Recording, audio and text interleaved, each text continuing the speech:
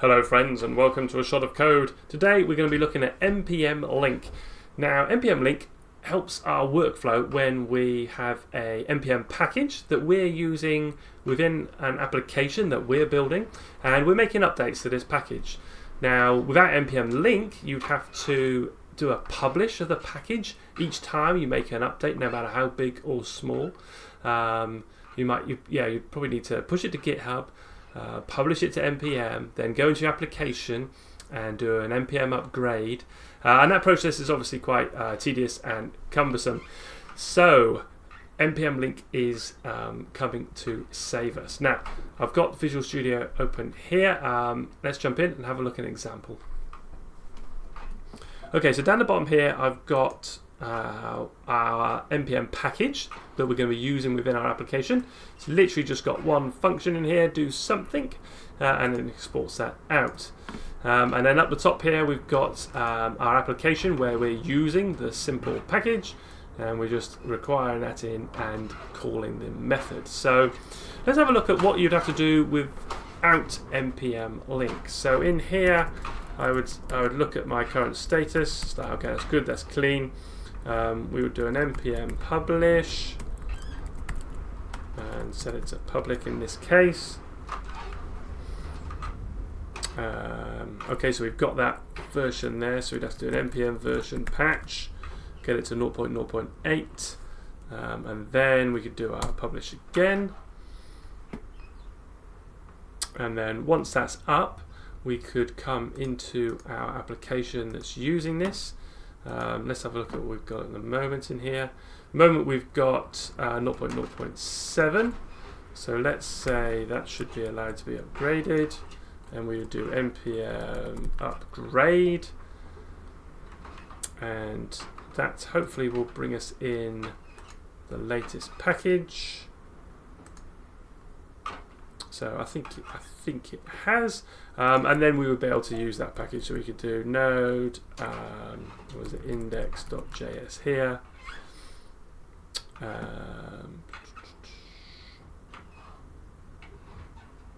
Cannot find module index.js.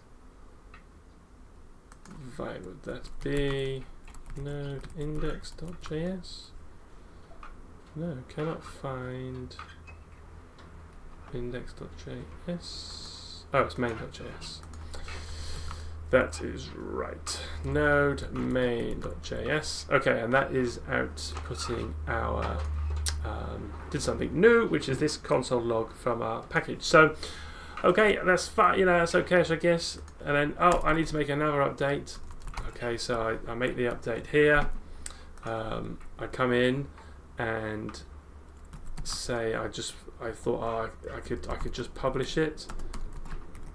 So I go access public there. What's that going to say? It's going to say no, you need a new version. Okay, I need a new version, so NPM version patch. What's that going to say? No, you need a clean repository. Okay, so let's get our change added. Git add commit new again, and git push. So we've got to do all the git process to enable us to do NPM version patch. Once that is up, now we can do NPM version patch, and then we can do NPM publish and try and push that up. That's missed those two there, and that should get us version 9 up, where we just changed our console.log. And then here we can do NPM upgrade, and that should pull in our new index in here, which it has not. Let's do an NPM install. Shot of code, simple.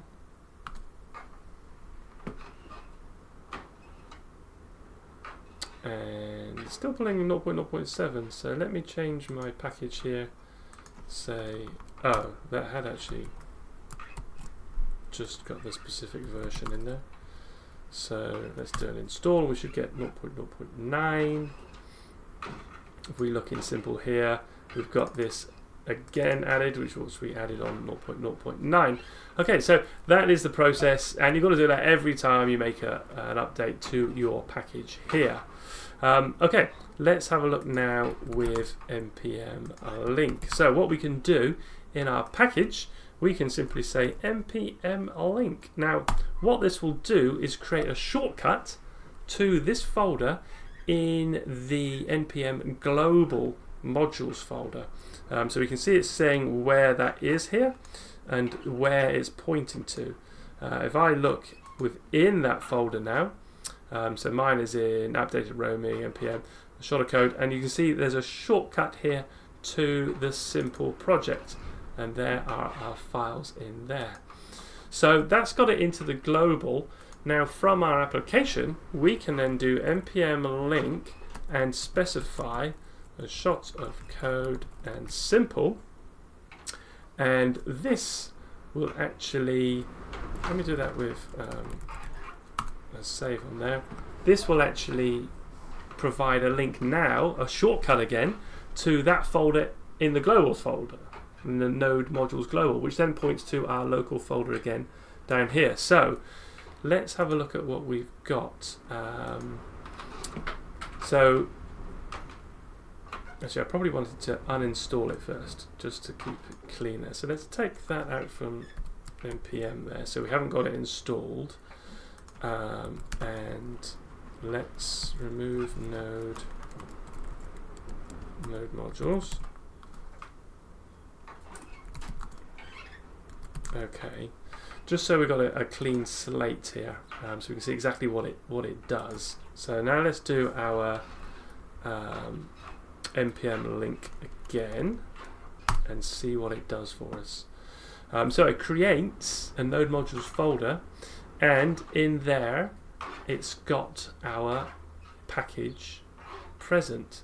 Now nothing's happened to our package.json, and that's because it's not going to add a dependency here. It's actually just going to add for us a shortcut folder. So anything that happens now in our application folder will appear here. So I can come into our app and say, okay, let's add a readme.md and then say simple library in there and save that off. Now if I come up into our app and look in this folder and refresh it, you can see that readme has appeared automatically. So anything that happens in our NPM package down here is automatically reflected in our project, and we haven't had to do an NPM install, an NPM upgrade, we haven't had to do an NPM publish down here, and in fact you can actually then start doing your development actually in the application. So I can just get rid of this completely, and I can start doing my development in here. So again, let's put and once more, and so I save that off now. So this is in the using, so any changes I make here are now going to automatically appear in the package itself. So let's go back up into simple and bring that back up. I'm going to maximize that. We should see an index.js and once more. So we don't even need to make the changes in our package. We can make them to the package in our app, and they're all automatically